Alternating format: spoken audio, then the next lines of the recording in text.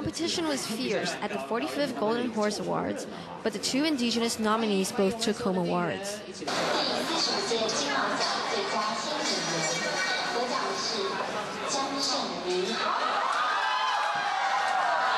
Of all the categories, competition was most fierce for the New Performer Award. Among the competitors were Chie Tanaka from Cape No. 7 and Ling Tsung Hoi from Oars Boys.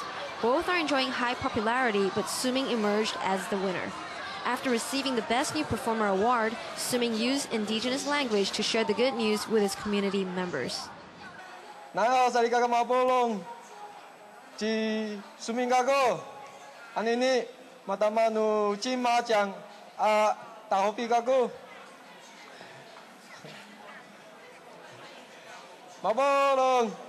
Kita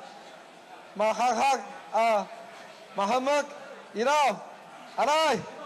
Van Fan won the Best Original Film Song Southern Country for Cape No. 7.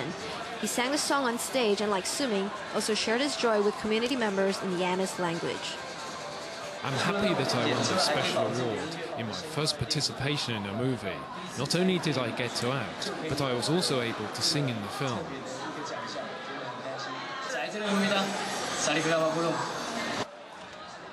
Dark Horse winners Suming and Van Fan impressed the judges with their performance and singing.